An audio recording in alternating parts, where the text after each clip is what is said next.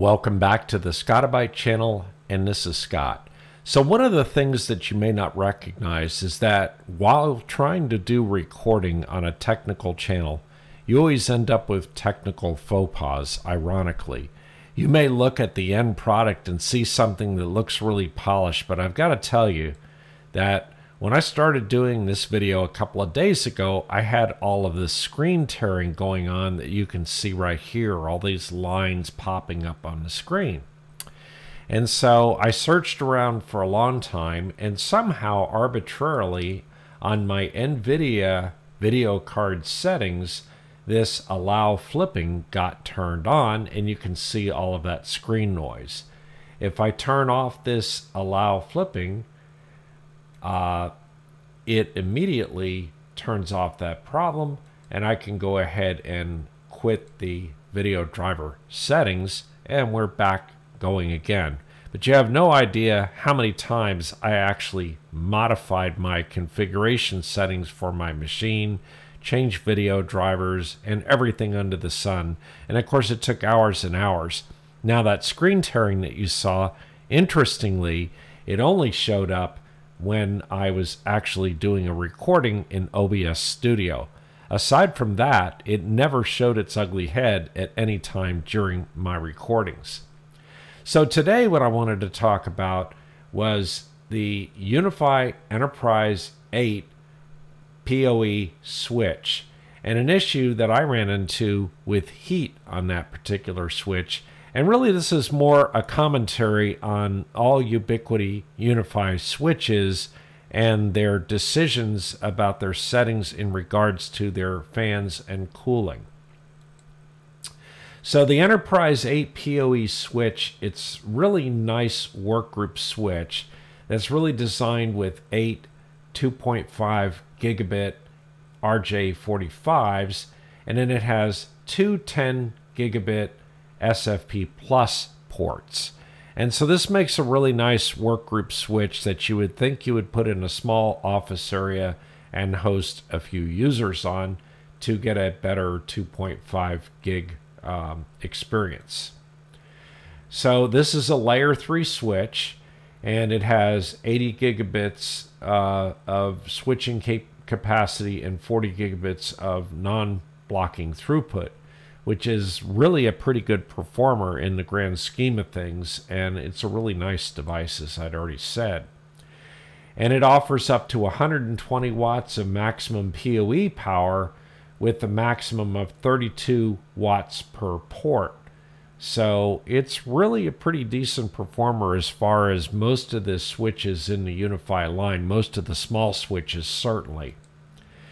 And it's housed in a polycarbonate case and has an operating temperature, they say, where the environment should be anywhere between -5 to 45 degrees Celsius. So that's kind of interesting, and that's really what we're going to focus on today and take a look at more closely. So this switch also has a 1.3-inch color backlit LCM display, and they've featured that touch display on a majority of their new switches, as you may be aware if you use Unifi devices. So what about the fan speed defaults? Well, you want to SSH into your switch to take a look at those, and in order to set your credentials to log on to the switch, you're going to go into your Unifi controller program and go to the settings option, go to system, go to advanced, and then look for a section labeled device authorization. When you get there, you can set up a username and you can set up a password, and also I suppose instead of the password you could set up SSH keys. So once you've enabled external device authentication, then you'll be able to SSH using these credentials into your particular switch. So after SSHing into this Enterprise 8 switch, I did the command swctrl, in other words, switch control, and then env show, and it lists out this information you're seeing on the screen. Now, I haven't really figured this out. It looks like the switch theoretically has two temperature sensors, but I don't really think that's right. I think this is two temperature sensor readings over a period of time. In any event, here, after some modifications I made, which are kind of humorous actually, I was getting 53 to 55 degrees Celsius on the switch, and it says the max temperature is 69 to 72 degrees Celsius, which I saw before I performed my so-called modifications, which again, you'll see what I did. And then it says the alert temperature is 100 degrees Celsius. So I can't help but feeling that that's just a little bit crazy, because 100 degrees Celsius is 212 degrees Fahrenheit, which is the same temperature required to boil water. So stick with that fact, because we're going to come back to that. Anyway, as part of this, it says fan duty cycle or fan duty level is 0. And I found out by digging into some of the documentation out there that they have fan levels from 0 to 4. And 4 would be the highest level, and 0 effectively means off. And then for whatever reason, it says fan 1 is the one fan in here, and it says it has a speed of 82 and 82 RPMs. But in reality, the fan's not spinning at all, because the duty level is set to 0 at this particular point in time. All right, so theoretically, you can change the fan level. So again, we're SSH'd into the switch, and there's a command called switch control, SWCTRL, fan set level 1. So I said levels 1 through 4, so you could set level 1. All except for the fact that you get this error back, and it won't do that. And you can do that no matter what level, level 1 through 4. So in looking online in the Ubiquiti Unifi community forum, a lot of people reported that this command stopped working around 5 years ago in a firmware upgrade that Unifi made. And it appears that their fan levels can now only be controlled automatically by their discretion per their firmware settings, and they're not user modifiable. So the other thing you have is, as I mentioned earlier, you have the touch panel. And so here you see the touch panel that I've got on the switch.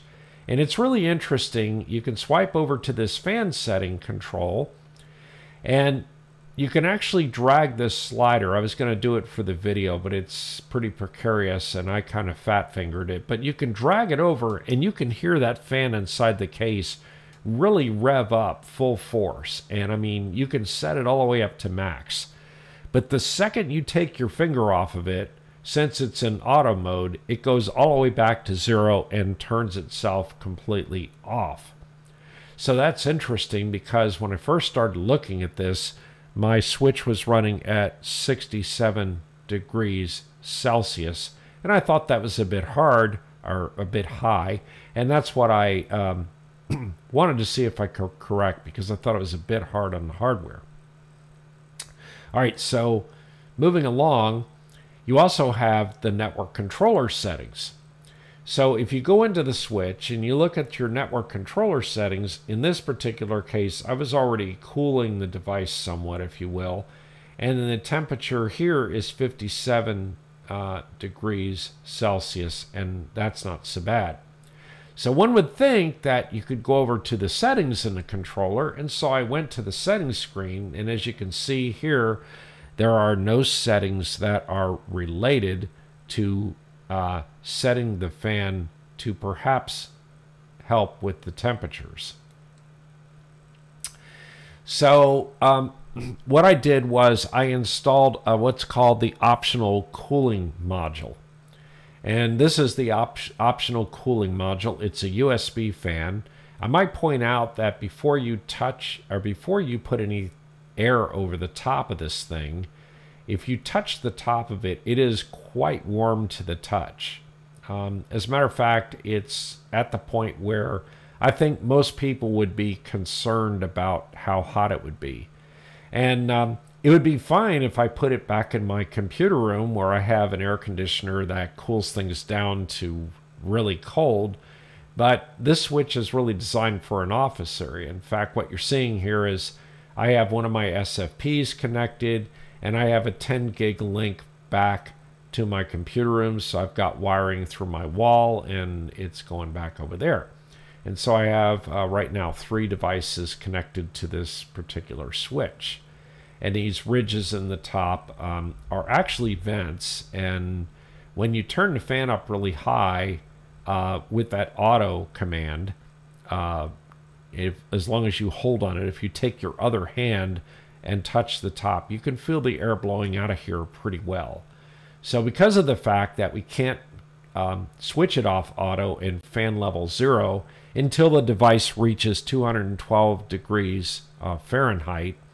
And my thought is the reason it may reach 212 degrees Fahrenheit before it turns on is this might be designed to put a coffee cup on and to keep your coffee hot. Although I would question that, because I would think 212 degrees might boil your coffee, and so it might be too warm. In any event, when I put this fan on, this little USB fan, I can turn it on low, medium, or high. Right now it's on medium. I typically turn it on high because if the ambient temperature of the room is, say, 78 degrees Fahrenheit, I don't want to burn up the switch, so to speak. So over here is the SFP that I have installed. And this SFP, I just have to say, because it's plugged into the switch and the internals of the switch are so hot, my advice is don't touch this SFP with your bare hands. And we're going to get into that. So what SFP copper modules am I using there? I decided to use copper modules instead of fiber modules. And that's because my cable run, and I have cats, and I thought that cats were more copper friendly than they were fiber friendly. So I actually use 2 kinds of SFPs on my Unifi switches, and this is the YTech 10 gig SFP I got on Amazon. And then I also use the 10G Tech SFP, which I also got on Amazon. So I use both of these devices, and both of these devices plugged into that 8-port enterprise switch get fiery hot. Now, interestingly, when I have these same devices in my computer room in, say, my Pro 24 switch, I'm not seeing that level of heat over there. And it's mainly because of the fact that the Enterprise 24 switch does have a default fan speed that is greater than 0, even running in a very cold computer room environment. Okay, so kind of to summarize here, is this thing really a workgroup switch if you're going to run it out in the office area? And I say yes, it is. You just need to purchase one of the user supplemental active cooling devices that you see pictured here. You also need to acquire a oven mitt and put a label on the side saying caution SFP, use oven mitt, and that would make sense today in this time of caution labels. And I think that Unifi or Ubiquiti should clearly label the switch caution SFP, use oven mitt before removal. And then secondly, I've come to the conclusion that these vent slats in the top of the device are actually to produce grill marks on your meat potentially. Now, in order not to drip fat into this device, I would say that you should probably put some aluminum foil on top of your Enterprise 8 Pro or your Enterprise 8 switch. And then on top of the aluminum foil, feel free to put your meat, okay? And I think it'll slow cook it, so I think you'll end up with some very desirable results. Perhaps it would be best for fillets, because you could probably put 2 or 3 fillets on the top of this device, and they should cook pretty nicely. And plus, while you're doing your computer work, you should be able to get some pretty reasonable aromas going. So the long and short of this is, hey, Ubiquiti, can we get some manual fan control on this device? I mean, what's the purpose in putting a fan on a switch if the fan's always off and always set to fan level 0? Secondly, hey, can we actually control the fan ourselves?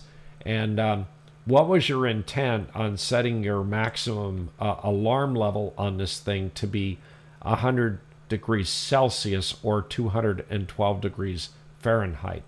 I really think that's a little too warm. What do you all think? Anyway, so it appears that there's no manual override for fan speed on any Unifi switches anymore.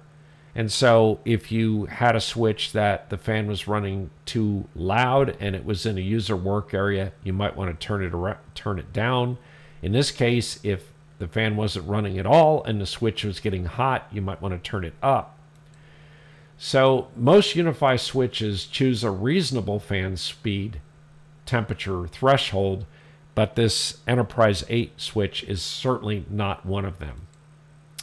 And the USW Enterprise 8 POE switch seems to always default to fan speed 0 or off.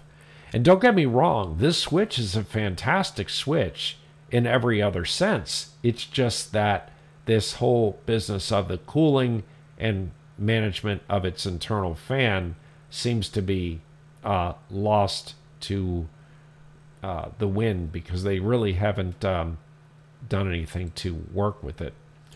So since the switch is likely to be deployed in an office area rather than putting this thing in your rack in a climate-controlled data center or computer room, the ability to set fan speeds, I would think, would be far more important. Anyway, that's it for today. Please subscribe and like to the channel, and don't forget to hit the notification bell. And by the way, do you like the black screen slides better than the white background slides? Let me know in the comment section. Thank you, and we'll see you next time.